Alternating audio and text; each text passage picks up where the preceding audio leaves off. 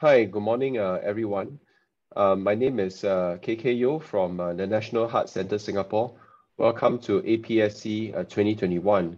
Today's session is a joint symposium with the Asia Pacific Cardiometabolic Consortium, and this is a session that is supported by an educational grant from MGen. The title of our symposium today is Update on Cardiometabolic Disease. And with us, we have an exciting series of 3 lectures. The first is by Professor Junya Ako on new lipid guidelines, what is new and important. The second is by Professor Kathryn Tan on obesity, can we prescribe weight loss? The third is by Professor Stephen Nicholls on fish oil, do the types matter?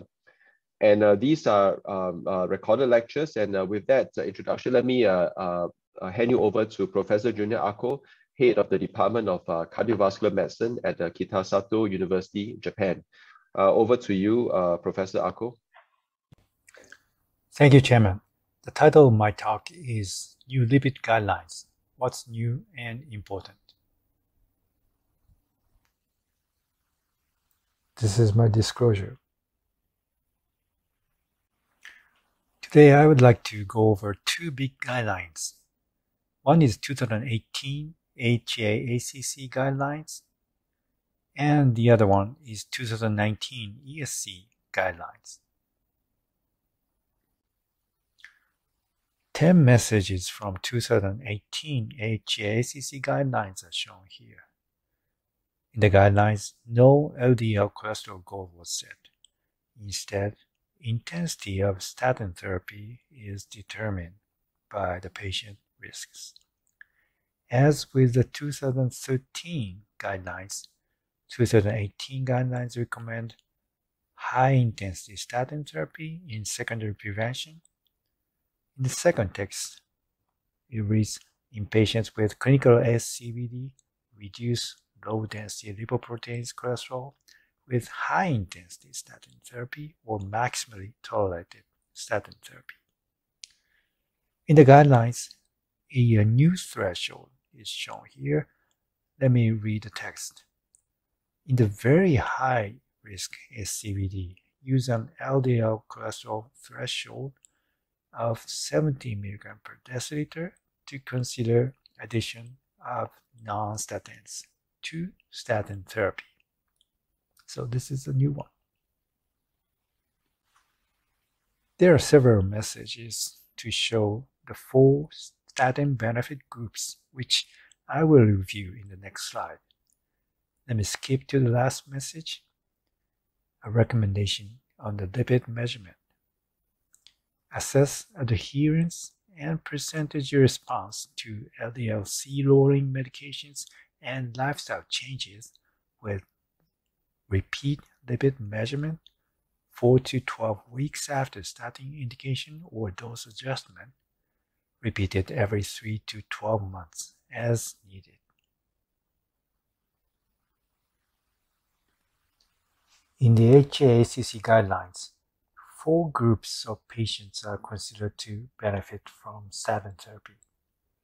One is secondary prevention, clinical SCVD. The other ones are primary prevention. First, LDL cholesterol greater than or equal to 190, and diabetes. And third, 10-year SCVD risks greater than or equal to 7.5%. This is a flowchart for the patient with primary prevention. The intensity of statin therapy is determined by the risk. Patients with LDL cholesterol greater than or equal to 190 mg per deciliter, high-intensity statin is recommended. Patients with diabetes and patients with 10-year risk of ASCVD greater than or equal to 7.5%, moderate intensity statin is recommended. For the secondary prevention, the patients are further divided into very high risk versus not at very high risk. Very high risk of future ASCVD events include recent major ASCVD events, including recent ACS, history of MI, stroke, and PAD. High-risk conditions include age, diabetes, hypertension, and so on. Very high risk includes a history of multiple major ASCVD events or one major ASCVD event and multiple high-risk conditions. For patients with not at very high risk, use of high-intensity statin is recommended. If the LDL cholesterol does not reach below 70, addition of ezetimibe is class 2B. For the patients with very high risk ASCVD, high-intensity statin is recommended. If the LDL cholesterol does not reach below 70 with statin therapy, addition of ezetimibe is class 2A. If the LDL cholesterol doesn't reach below 70 with maximal LDL cholesterol lowering therapy, a PCSK9 inhibitor gets class 2A recommendation. Again, for 4 statin benefit groups, these are the recommended statin therapy. Intensive statin therapy is determined by the risk group. This slide shows the recommendation of triglycerides. It's recommended to identify and address reversible causes such as obesity, metabolic syndrome, and so on. Pharmacologic treatment is reserved for patients with severe hypertriglycemia with fasting triglycerides greater than or equal to 500 mg per deciliter. For Lp(a), it's recognized as a risk enhancer. In this table, Lp(a) greater than or equal to 50 mg per deciliter is considered as a risk enhancer. Let me take a look at 2019 ESC guidelines. In this paper, CV risk was categorized as very high risk, moderate risk, and low risk. Documented ASCVD or secondary prevention is itself considered as very high risk. A calculated risk score greater or equal to 10% for 10-year risk of fatal CVD is classified as very high risk. 10-year risk between 5 to 10% is classified as high risk, and 10-year risk between 1% to 5% is classified as moderate risk. In the 2019 ESC guidelines, LDL goal was set for each risk category. Let me read some of the text to show the rationale of this paper. The greater the absolute LDL-C reduction, the greater the CV risk reduction. No level of LDL-C below which benefit causes or harm occurs has been defined. The total CV risk reduction should be individualized, and this can be more specific if goals are defined. The use of goals can also aid patient-doctor communication. For all those reasons, the European Task Force retains a goal approach to lipid management. This paper adopts a goal-oriented stepwise approach. Once pharmacologic treatment is indicated, high-intensity statin is recommended. Then, if the goal is not met, ezetimibe is indicated. Then, if the goal is not met, Addition of PCSK9 inhibitor is recommended. This graph shows the treatment goal for LDL cholesterol. For low-risk patients, LDL goal is set at 116 mg per deciliter. For moderate risk patients, that is 10-year risk between 1% to 5%, the goal is 100 mg per deciliter. For high-risk patients with 10-year risk between 5 to 10%, the goal is 70 mg per deciliter. And for very high-risk patients, that is ASCVD, whether it's clinical or imaging-based diagnosis, and patients with 10-year risk greater than or equal to 10%, the goal was set at 55 mg per deciliter. Detailed recommendation is given in this table.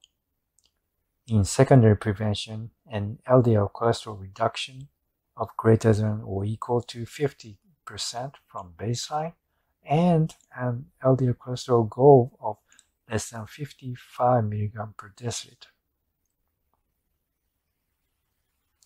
In addition, for ASCVD who experience a second vascular event within 2 years while taking maximally tolerated statin-based therapy, an LDL cholesterol goal of less than 40 may also be considered. This is a table for triglycerides. One new recommendation after the results of REDUCE-IT trial. As for the treatment of hypertriglycemia, use of 4 grams per day EPA gets 2A recommendation for high-risk patients with TG level between 135 to 499 mg per deciliter. Fibrates remain 2B recommendation.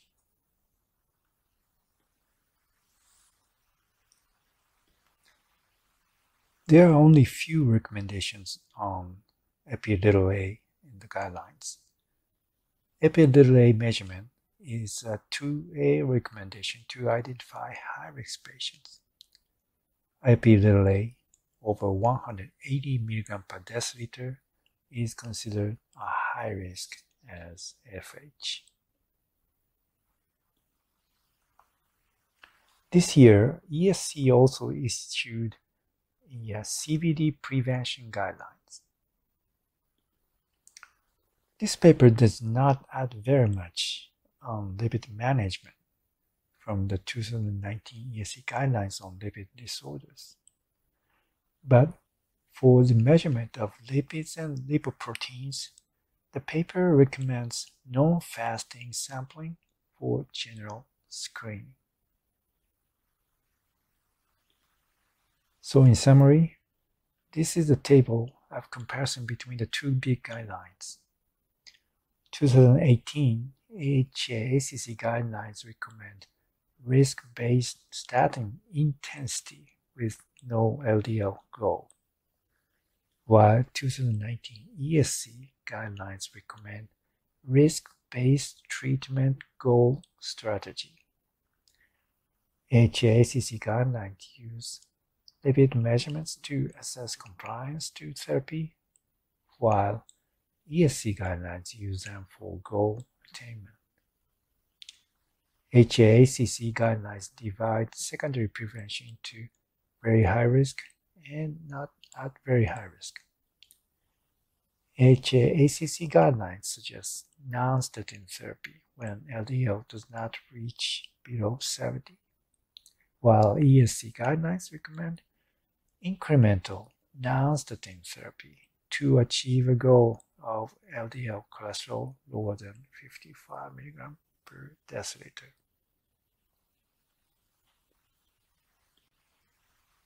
Thank you very much for your attention.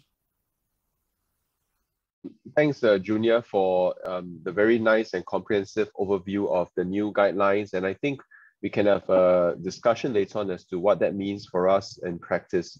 Our next speaker is Professor Kathryn Tan, the Sir David Todd Professor in Medicine at the University of Hong Kong. And I think this is going to be a talk that all of us can relate to at some point in our lives. Obesity, can we prescribe weight loss? Over to you, Professor Tan. Good morning. I'm Kathryn Tan from the University of Hong Kong. Over the next 15 minutes or so, I'm going to address the question, can we prescribe weight loss? In my talk, I will cover the current approach in the management of obesity and touch on the new therapy that has recently become available. I also briefly cover some emerging therapies.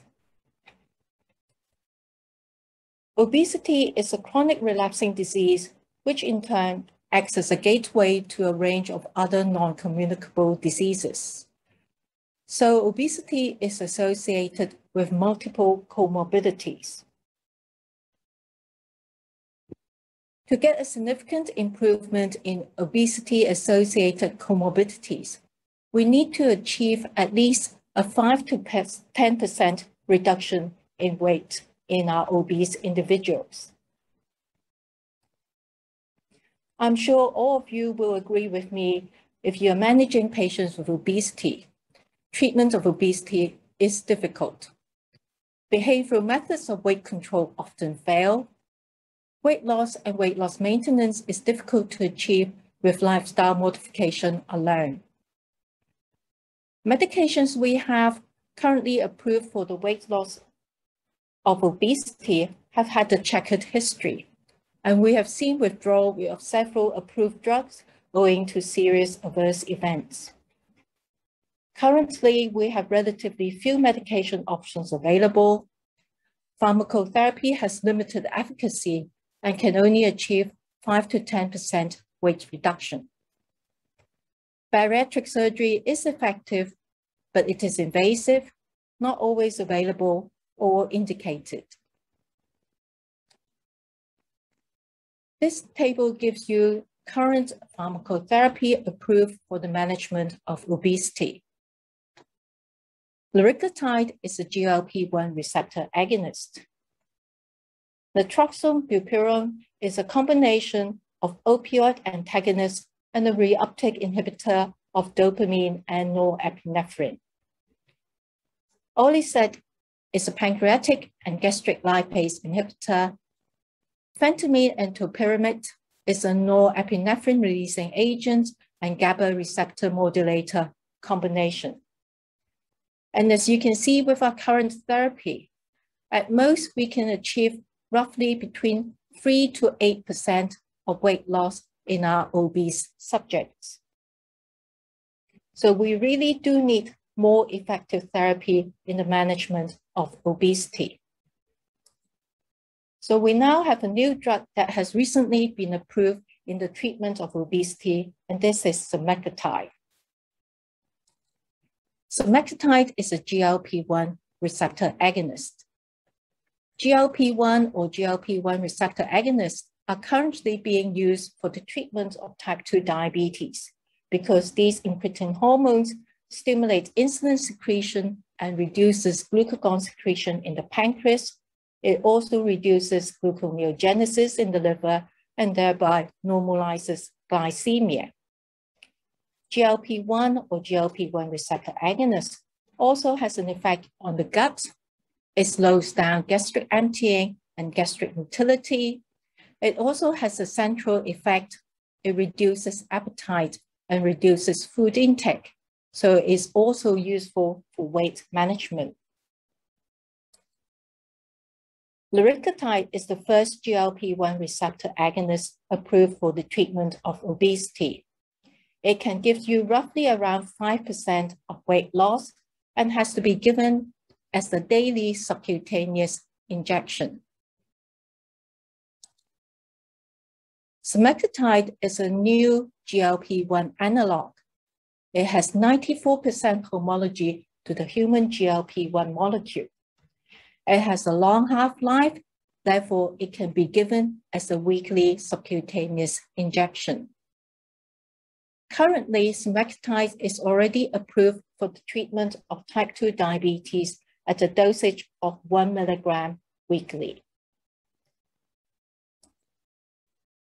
Semaglutide has been evaluated in the treatment of obesity in the STEP program. This table gives you an overview of all the STEP trials, and the STEP trials are carried out in obese individuals or overweight individuals with obesity-related comorbidities. All the STEP trials are large, randomized, placebo-controlled trials with at least 68 weeks follow-up. It includes a broad population of adults with overweight or obesity with or without type 2 diabetes.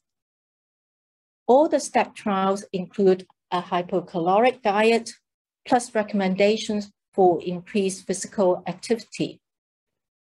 And in the STEP-3 trial, it also includes an additional intensive behavioral therapy arm with an initial 8-week low-caloric diet to maximize weight loss effects. So the STEP-1 trial evaluates the efficacy of semaglutide in the treatment of obesity in adults with BMI greater than 30 kilograms per meter square or overweight with BMI greater than 27 kilograms per meter square with comorbidities. Patients with diabetes were excluded in this trial. Subjects were randomized to semaglutide 2.4 milligram or placebo given with a pre-filled pen injector. The starting dose of semaglutide was 0.25 milligram per week for the first 4 weeks and gradually escalated to 2.4 milligram per week by week 16. All subjects also received standard lifestyle intervention. So at the end of 68 weeks, the mean weight loss was 14.9% in the semaglutide group compared to 2.4% in the placebo group. The actual weight loss was 15.3 kilogram compared to 2.6 kilogram in the placebo group. This figure shows you the proportion of participants who achieved greater than 10% weight loss. 69% of the semaglutide group achieved greater than 10% weight loss compared to 12% in the placebo group. Up to 1/3 of the subjects who received semaglutide actually achieved greater than 20% weight loss compared to only 1.7% in the placebo group. In terms of side effects, nausea, diarrhea, vomiting, constipation are the commonest side effects experienced by the subjects. The discontinuation rate was 7% in the semaglutide group compared to 3% in the placebo group. A significantly greater proportion of subjects experienced gastrointestinal symptoms in the semaglutide group compared to the placebo group.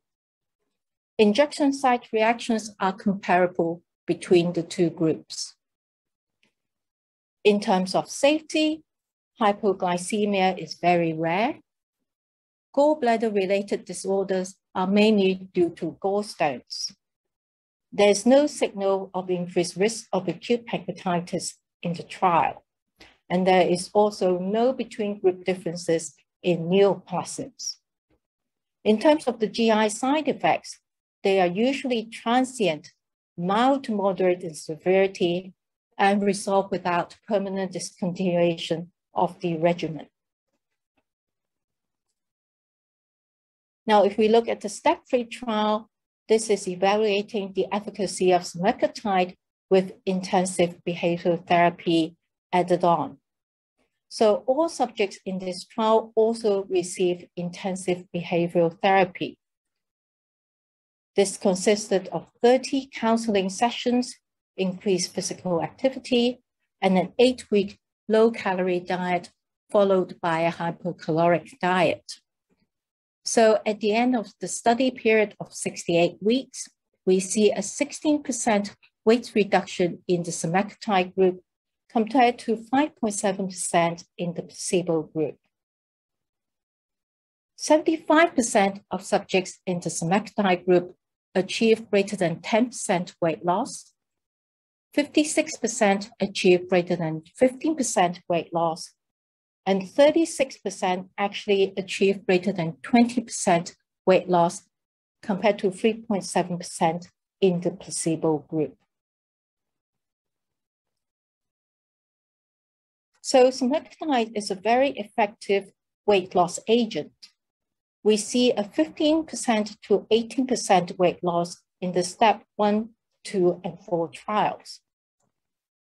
The mean 15% weight loss is nearly twice what is seen with other FDA-approved anti-obesity medications. And nearly 1/3 of patients who receive semaglutide achieve weight loss greater than 20%, which approach weight loss we see achieved by sleeve gastrectomy. The most common side effects are gastrointestinal, and they tend to be transient, mild, or moderate in severity. To minimize these side effects, the dose should be gradually increased over a period of 16 to 20 weeks to the dose of 2.4 milligrams once weekly. Does semaglutide have any cardiovascular benefits? This question is being addressed by the cardiovascular outcome trial, the SELECT trial, and this will be completed in 2023. And semaglutide has received FDA approval for the treatment of obesity in June this year. Are there new emerging therapies? And I'm just going to show you 2 potential promising therapies that are being evaluated. The first is a combination of a long-acting amylin analog with semaglutide.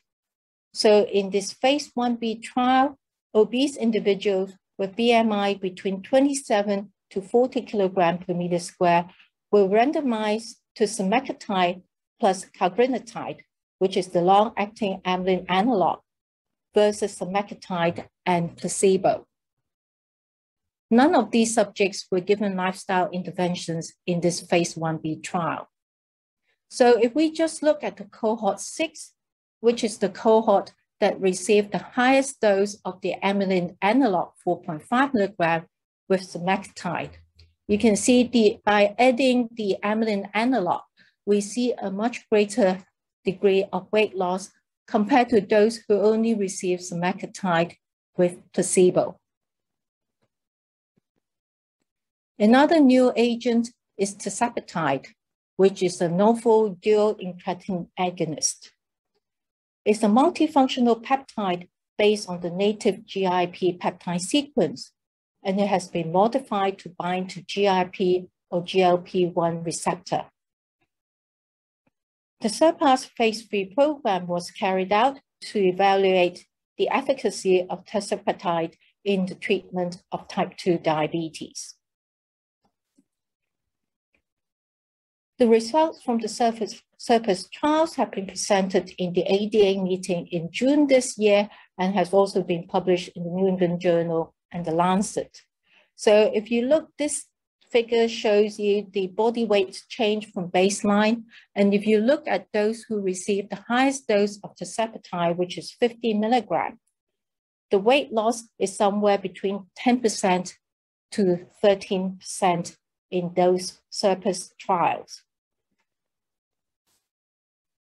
So tirzepatide is now currently being evaluated as a treatment of obesity in the SURMOUNT phase 3 program. So in conclusion, incretin-based therapy is highly effective at achieving and maintaining weight loss when combined with diet and exercise. The weight loss effects of incretin-based therapy are likely driven by the CNS effect on satiety and hunger rather than the direct effect on the GI tract. The glucose-lowering effects of incretins makes this approach particularly promising in those patients with type 2 diabetes or in those who are at risk of developing diabetes. The cardiovascular benefits of GLP-1 receptor agonists may also make this treatment useful in patients with cardiovascular disease and obesity. The dose-dependent gastrointestinal adverse events can usually limit the maximum tolerated dose achieved, and by slowly up-titrating the dose, we can minimize these adverse effects. The dual GIP and GLP-1 agonist shows impressive weight loss and A1C lowering effects in phase 3 diabetes trials, and is a potential promising therapy for obesity management. So can we prescribe weight loss? Well, I hope I have convinced all of you that the answer is yes. We now have new pharmacotherapies that are effective and safe, and there are more effective future pharmacotherapies that may become available and fill the efficacy gap between behavioral intervention and bariatric surgery. Thank you. Thanks very much, Kathryn. I must say that I'm a bit more motivated to order these drugs for my patients now. We do have a lot of questions about when and how to prescribe these drugs, and we'll leave this for the discussion later on. Our next speaker is Professor Stephen Nicholls, Director at the Monash Heart and Monash Health Victorian Heart Institute in Australia. His topic is going to be on fish oil. Do the types matter? Over to you, Steve. Hi, my name's Steve Nicholls from Monash University in Melbourne, Australia. What I'd like to talk about today is the impact of fish oils and the results of large clinical trials in recent years that have shown different findings and try and understand the differences between those studies. This slide summarises my disclosures. So for more than half a century, there's been increasing interest in the potential for administration of either fish oil or omega-3 fatty acids to reduce cardiovascular risk. This began with observations from large population studies that suggested that greater consumptions of either fatty fish or fish oil associated with cardiovascular protection.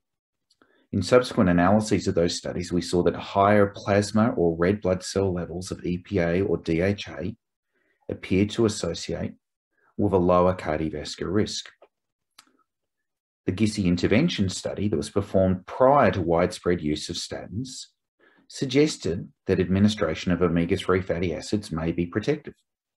However, a large number of clinical trials performed following that, using largely low doses of omega-3 fatty acids, demonstrated no cardiovascular benefit. And that's provided confusion given that we know that there is a high rate of over-the-counter consumption of omega-3 fatty acids in the community. More recently, we've seen the results of large clinical trials demonstrate differing effects on cardiovascular outcomes with different preparations of omega-3 fatty acids. The Japan EPA Lipid Intervention Study, or JELIS, enrolled more than 18,000 patients from Japan and randomized patients in an open label fashion to treatment with statin alone or statin in combination with 1.8 grams per day of EPA. Patients followed for 5 years, and as you can see here, administration of EPA in an open label form in combination with statin produced a 19% reduction in clinical risk compared to statin treatment alone. More recently, we saw the really exciting results of the Reduce It study. This was a randomized, double-blind, placebo-controlled clinical trial of 4 grams per day of purified EPA in the form of icosapent. And in patients with high CV risk and high triglyceride levels, you saw that administration of high-dose icosapent produced a 25% reduction in cardiovascular risk. Not only did we see a reduction in the time to first event in that trial, but we saw, importantly, a reduction in total cardiovascular events, reflecting that many of these patients are at a high risk, not just of having one event, but many events in the future. And we see a clinical benefit in favour of high-dose icosapent across the board for patients in this study. To try and provide some form of biological rationale for the benefits we saw in the Reduced study, we saw the results of the Evaporate study presented at the ESC meeting in 2020. This was a serial CT coronary angiogram study, a small study of 68 patients, treated for 18 months with either icosapent or a similar mineral oil placebo as used in the Reduce It study. And what we saw in this study was that administration of icosapent had a favourable effect on the change in both total and low attenuated plaque volumes over the course of the study. Now, the patients in these studies differed in terms of the baseline levels of plaque at the start, but you can see that there is a favourable effect in the serial change in atheroma burden in favour of high-dose icosapent, providing a potential biological rationale for the benefits we see in Reduce It. More recently, we've seen divergent results with administration of high-dose combination EPA and DHA. The first of these findings is a study called Strength. Strength was a large cardiovascular outcomes trial. Again, patients high CV risk, high triglyceride, low HDL cholesterol. In this study, we administered 4 grams per day of omega-3 fatty acid, comprising both EPA and DHA, in a carboxylic acid formulation. And we compared it to a corn oil comparator. And you can see throughout the course of the study, there's absolutely no sign of clinical benefit, suggesting a very different result to what we saw in Reduce It.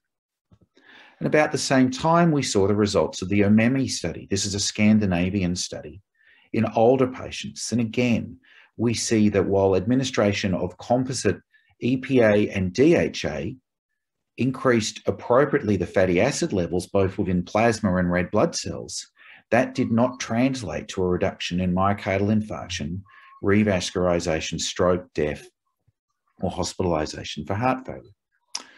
So why do we see the disparate results in these findings? There are 3 potential hypotheses, and if we focus on the Reduce It and Strength comparison, it's an important question to ask. Firstly, the Reduce It study used purified EPA that achieved moderately higher EPA levels compared with the Strength study. Could the higher achieved EPA levels in Reduce It explain the more favourable outcomes? Secondly, the Strength study used a mixture of EPA and DHA. Could the DHA component have exactly counterbalanced the benefits of EPA, resulting in a precisely neutral outcome in Strength? And then finally, the studies differed in terms of the comparator used. The mineral oil placebo that was used in Reduce It had biochemical effects. It actually increased LDL cholesterol by 10.9%, and it increased hsCRP levels by 32.3%. That raised concerns by some investigators whether the favourable results were in part or driven largely by potential toxicity of mineral oil. In contrast, the Strength study used a corn oil comparator which exhibited relatively neutral effects. Are there differences in the biology between different species of EPA and DHA? Well, the preclinical studies would suggest potentially that's the case. We know that EPA preserves membrane structure and normal distribution of cholesterol. It inhibits lipid oxidation and related cholesterol crystal formation, and it influences signal transduction pathways that are related to inflammation and vasodilatation. In contrast, DHA increases membrane fluidity and promotes lipid domain changes. It has reduced antioxidant activity due to lipid disordering effects and has been reported to concentrate in brain and retinal membranes. And in mouse studies, as you see on the right, we see that there is a clear inverse relationship between the ratio of EPA to DHA and expression of a range of pro-inflammatory factors within the vessel wall, suggesting that a more favourable profile of EPA compared to DHA may be more vascular protective, at least in mouse studies. Now, within the Strength study, when we looked at the impact of the different treatments on omega-3 fatty acid levels, both within plasma and red blood cells, we saw relatively predictable changes. In the EPINOVA group, we saw overall a 268% increase in plasma EPA levels, nearly 300% if you look at the tissue levels within red blood cells, and you see much more modest increases in plasma DHA levels, 39.7% increase in plasma, 23.9% increase in the red blood cell. And as we would have predicted, we see no significant increase in these EPA levels in the corn oil group. What if we look at the median EPA and DHA levels after 12 months? And importantly, if you look at the upper tertile within the omega-3 carboxylic acid group within the strength study, you see that there in fact is a 443% increase in plasma EPA levels with Epanova, a 68% increase in DHA levels in the same treatment group. And so in that upper tertile, we're seeing at least similar changes in EPA levels as we saw in the REDUCE-IT study, if not greater. And you see that nearly 70% increase in plasma DHA levels.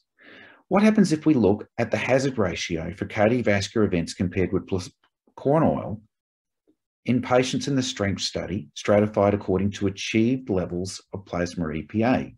Regardless of the tertile, the hazard ratio is not significant. No signal of cardiovascular benefit, even in the patients who achieve the highest levels of EPA. Similarly, what if we look at patients stratified according to achieved levels of DHA? And what's important is that we similarly see no impact on cardiovascular risks the higher your DHA levels go. Not only no signal of benefit, but importantly, no signal of harm. And that certainly would have been one of the hypotheses put forward, that the DHA increase may have counteracted any potential benefit of EPA in strength, and that simply doesn't appear to be the case. If we look at this from an event curve perspective, here you look at the incidence of major adverse cardiovascular events, comparing the plasma EPA, plasma DHA, and just looking at those individuals who received the top tertile of each of those levels compared with the overall corn oil group.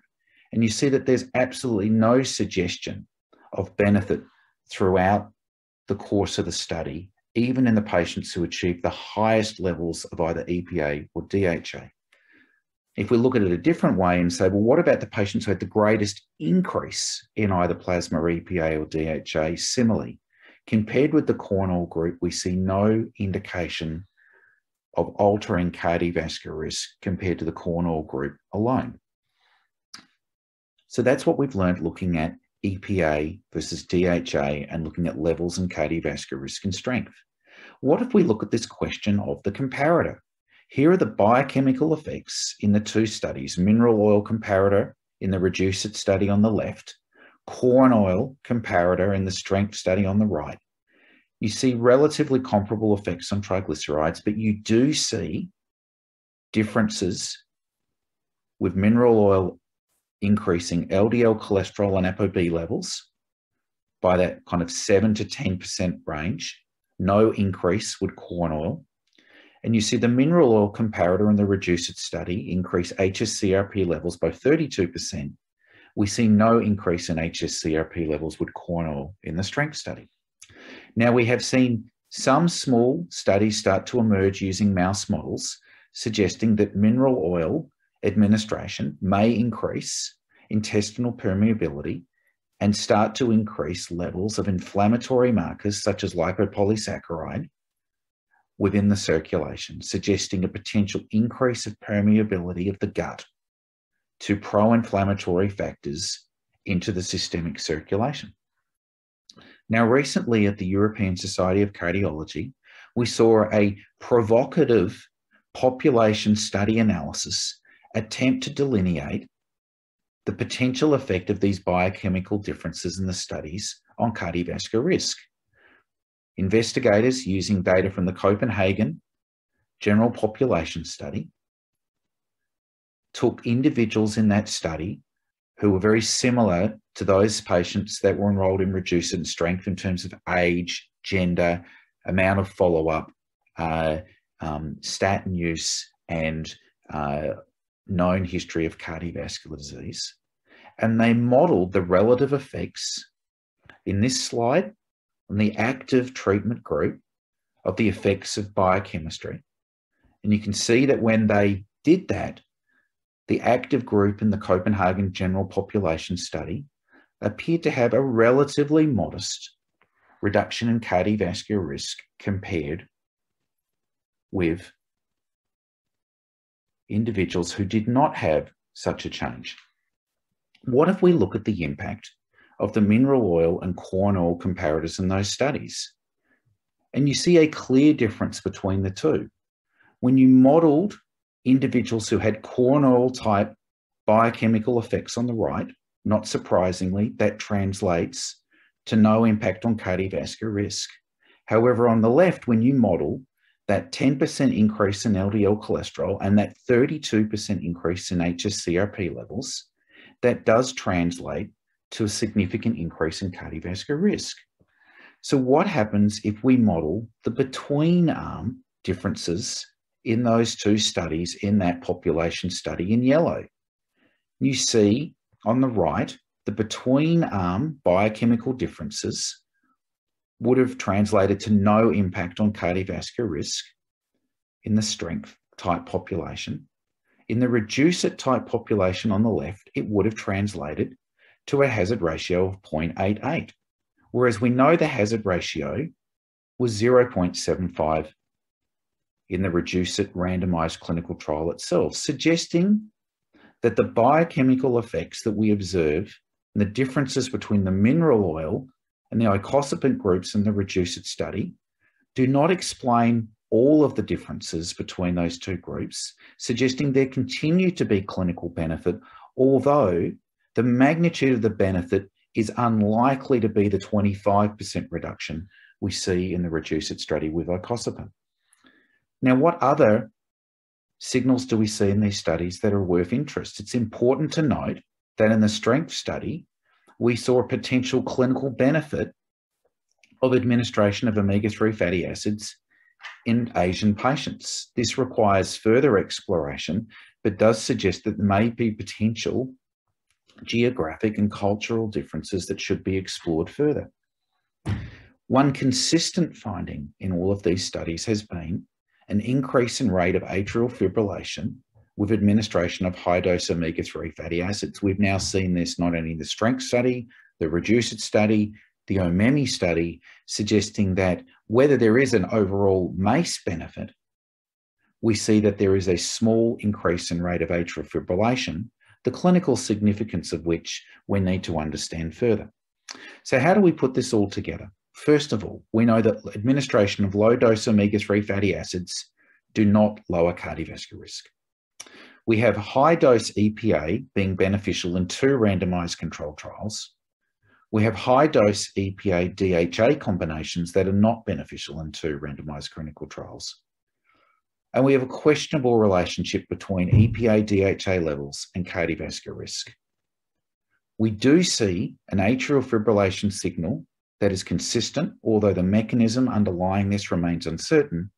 Putting this all together, we need to rethink how best to incorporate omega-3 fatty acids, largely in a purified EPA form, into our cardiovascular prevention regimens. We have learned much, but we have much more to learn. Thank you for your attention. Thanks, Steve. That is really quite a nice talk.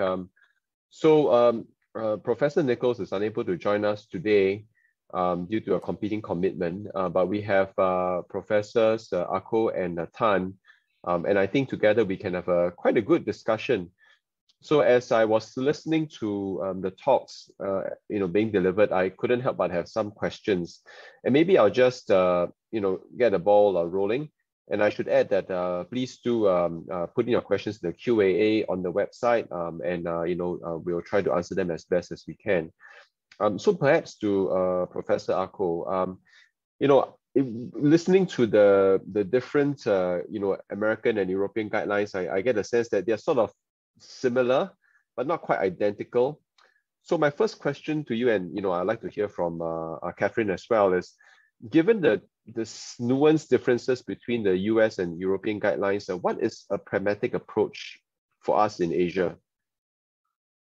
That's a good question. And the first thing, the rate of cardiovascular events are much different from Asian population than Caucasian population. So maybe we need to have some data to justify the guidelines recommendation if you apply those recommendation to Asian population.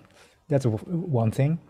And there are several differences between European guidelines versus American guidelines. But for me, if you talk with your patients, I think European approach, which is a goal-based approach, might be better if you are seeing patients in the clinic. That's my impression. Yeah, thanks, Junya. I kind of agree. It seems to work when I tell my patients in clinic that, hey, look, your target is this, go for it. And most good number of our patients are like that. It's easy for them to work towards a target. Kathryn, what about you? In your practice, do you follow more the US approach or the European approach in managing dyslipidemia in terms of targets? We follow the European approach because most of my patients have diabetes. So they're very used to sort of the ABC goals. So they're used to having A1C goals and LDL goals. So it's actually easier to motivate them when you have a sort of target for them to work towards. So we find that approach easier and also better compliance in our patients. Yeah, I think that's the main difference. I think from a mental model point of view, having goals help us, I guess, not just for A1Cs, but also for lipid targets. And but fundamentally, the underlying framework for lipid lowering and for LDL lowering is consistent across both the American and European guidelines. It's just perhaps how pragmatic it is in terms of application in practice. And I have another question also for both of you. Increasingly, lipoprotein(a) is being identified as something we should be mindful of and potentially try to address. But I also know that there are no real approved therapies available for it. So should I even check the lipoprotein(a)? And if I do have a high level of more than 50, what can I do about it? Maybe Junya, over to you first. Yes, that's a very difficult question. Currently, we have no method to specifically address high LP small a levels. But soon enough, we're going to have some measures to address this question, this issue. But I think the first thing, again, Lp(a) level is much different from Caucasian population to Asian population. I think in Asian population, we have much lower Lp(a) level as compared with Caucasian population. So we have yet to know that the impact of this Lp(a) level in Asian population. So we definitely need more data to the Asian data. That's one thing. And currently, we are measuring this Lp(a) level in ASCVD patients. Yes, that's true. But we don't use that as a clinical guidance to change our treatment. Thanks very much, Junya. What about you, Kathryn? Is there, when you see a very high Lp(a), do you change in anything you do? I mean, increase the dose of statins or, order a PCSK9 inhibitor. I mean, do those things work? Or niacin? We don't really have any therapy directly targeting Lp(a). Okay, PCSK9 inhibitors has some effect. In patients, we've got referrals for patients just with a high Lp(a) level without any other cardiovascular risk, no prior cardiovascular disease, because it's being checked in the private sector because of the increased awareness. So for these patients, we just try and get them to pay more attention to other risk factors like blood pressure, give up smoking if you're a smoker. So basically, we are targeting all the other cardiovascular risk factors because you can't really alter your Lp(a) level. For patients with cardiovascular disease, then we are probably more aggressive in trying to get the LDL to target, and if necessary, use PCSK9 inhibitors on top of the high dose, high intensity statin. Yeah, I think that's a bit of a conundrum. I have begun to check my my patients' lipoprotein(a), especially if they have recurrent events despite what appears to be very good LDL control, less than 1.4, less than 1.0, and I think not surprisingly, some of them do have higher lipoprotein(a). I think this as new therapies arrive, and if the therapies that are investigated show good clinical outcomes, I think these patients may benefit from such therapy. So we'll find out. And maybe it's good to move on to Kathryn's talk in terms of prescribing weight loss. So I think some of us would have patients who are obese. Can I ask, maybe just to start off, in terms of the GLP-1 agonists, do both of you routinely order these drugs in your practice? At what point do you put a trigger? Do you put them through a weight loss program before you prescribe these drugs, which can be expensive? Or do you even offer them the opportunity for bariatric surgery, which has been shown to have good clinical outcomes? So how do you assess them? When do you do it? And do you, as a cardiologist, Junya, or an endocrinologist, Kathryn, order these drugs routinely in your practice? So maybe this one, I'll ask Kathryn to start first. Right. For patients who have diabetes, type 2 diabetes, we're now using GLP-1 receptor agonist for the treatment of diabetes anyway. So for our type 2 diabetes patients who are obese, then GLP-1 receptor agonists almost move up to second line after metformin. For patients without diabetes who refer purely for obesity, we always start with lifestyle modification, but most of the time you will need to add pharmacotherapy. In Hong Kong, we have very limited choices. We only have Orlistat and then liraglutide.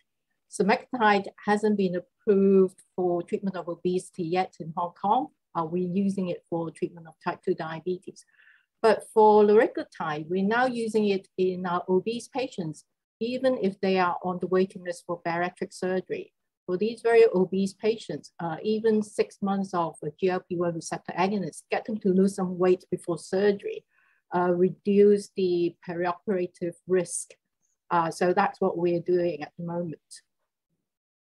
What about you, Junya? Do you order these drugs in your practice? No, I don't use those drugs. And if a patient needs GLP-1 agonist for the treatment of diabetes, we usually refer the patients to the endocrinologist. And in Japan, GLP-1 receptor agonist is not approved for the treatment of obesity yet. So they are not used for the treatment of obesity, but usually I refer those obese patients to endocrinologists for the treatment. Yeah, I struggle a little bit with this because if I know a drug can offer weight loss and it works through perhaps as Kathryn explained, with helping with feelings of satiety and appetite, then I almost wonder why we should wait if we can help the patient get to their desired weight goal earlier. But I guess we do need some outcomes data before we, as cardiologists, we are comfortable prescribing it. And of course, it is very attractive that we can, obtain up to 20% weight loss. Now, having said that, I think our individual countries will need to approve those drugs. There's going to be a cost consideration, and that plus the benefits of lifestyle changes, suggest that it will be a while before it becomes mainstream use. But I think it's exciting, and I think it might help some types of our patients. And to that, I would ask Kathryn, the SGLT2 inhibitors also have some weight loss effects. Do you use it for weight loss or for for cardiometabolic reasons at all in non-diabetics? But in diabetics, of course, that makes sense. Yeah, in non-diabetics. In non-diabetics, we are only using it in patients with heart failure or in patients with CKD. But for weight loss? No, the weight reduction of SGLT2 inhibitors is fairly... Not enough. Yeah, not really enough. You get about 2 to 3 kilograms and that's it. So, but with the GLP-1 receptor agonists, we're seeing much more significant weight reduction. What about you, Junya? Do you... Yeah, it's the same. We prescribe SGLT2 inhibitors for heart failure patients and CKD patients, but not for the treatment of obesity.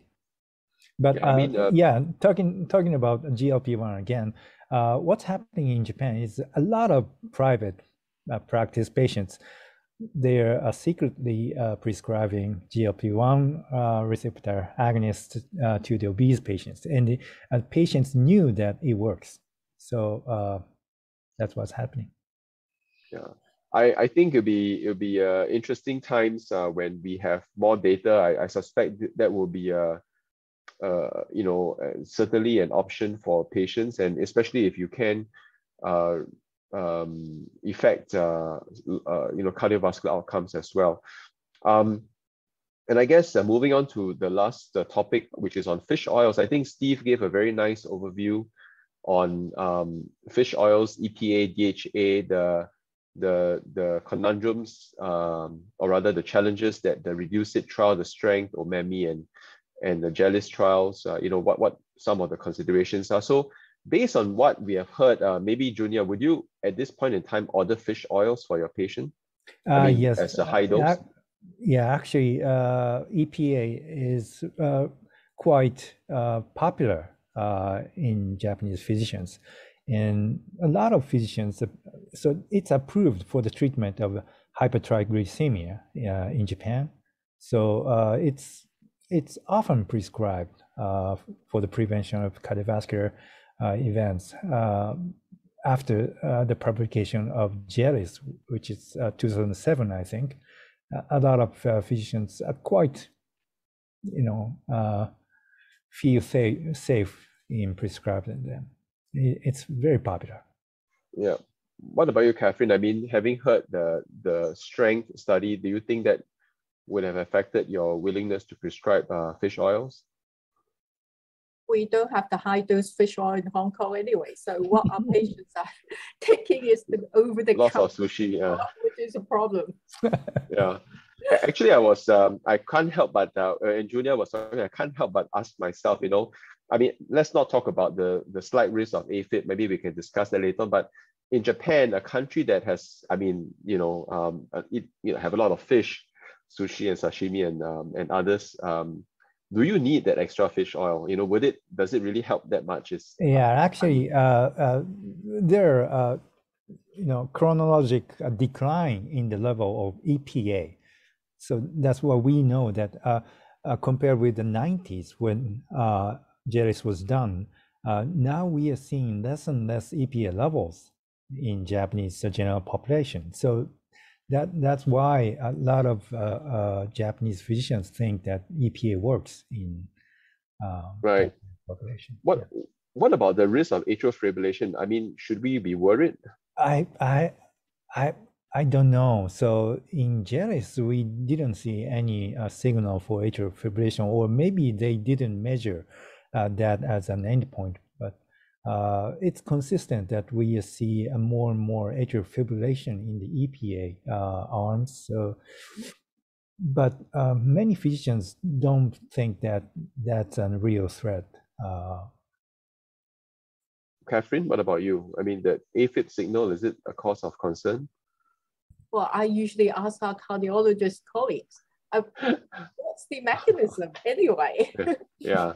Well, there was a meta-analysis, I can't remember, I think it was one of the ESC meetings or journals that came out that suggested that in a meta-analysis that AFib was associated with these high-dose fish oils. And I guess the combined signal in the Strength and Reduce-It is certainly a concern. I I mean, I would like to see more data come out before I routinely prescribe my patients fish oil. Because I think given the issue with the mineral oil and the corn oil, as well as the sub-studies out of the strength study, I think it has put some doubt in my mind as to how and when I should order fish oil for my patients, and which exact formulation. That additional risk of atrial fibrillation is of course further concern. To that, I would say that it's not clear to me whether over-the-counter fish oil, that we buy in supermarkets or health food stores, whether those benefits are similar and whether the risk of AFib is the same. So I think that is one area that we have to keep an eye for. I wonder whether, whether you all would, how do I put it, recommend over-the-counter fish oil for your patients? Me, I wouldn't recommend over-the-counter fish oils. And a lot of Japanese physicians think that high-dose EPA alone can work as a prevention of cardiovascular events. So that's what we are seeing. So that's the conception of Japanese physicians, I think. Right. There is a question in the chat. Maybe I'll just read it out. And I think, Kathryn, maybe this, you might want to take a stab at this. Can we use oral GLP-1 agonists for weight reduction? Okay, the weight loss effect of GLP-1 receptor agonist is dose dependent. So with the oral form of semaglutide, because of the poor bioavailability, the current approved dose of 14 milligram, 14 milligram for the treatment of type 2 diabetes is equivalent to 0.5 milligram weekly injection. So if you want to use semaglutide to lose weight, we're talking about 2.4 milligram once a week. So if you translate back to oral dose, it will be a very large oral dose. So I don't think that oral, at least currently, oral GLP-1 receptor agonist is not going to be useful for weight reduction. Right. And, I know that the SURPASS study, which you, or the SURPASS-2 study, which you briefly mentioned, that it appeared that in the SURPASS-2 study that tirzepatide had a greater weight loss reduction compared to semaglutide. What are your thoughts on that study? All right, the dose they compare with is not the 2.4 milligrams semaglutide dose for weight loss, because that is mainly for the treatment of diabetes. But looking at the data, tirzepatide, well, there's no head-to-head comparison yet for the 2.4 milligram dose semaglutide, but sort of looking at the data, you think tirzepatide is probably is going to be even more potent than semaglutide in weight reduction. So we'll see what the data when it comes out for when they evaluate tirzepatide in obese individuals. The trials are ongoing. Well, I think these are exciting times in the cardiometabolic arena, and I think this is perhaps a fitting time to close the session.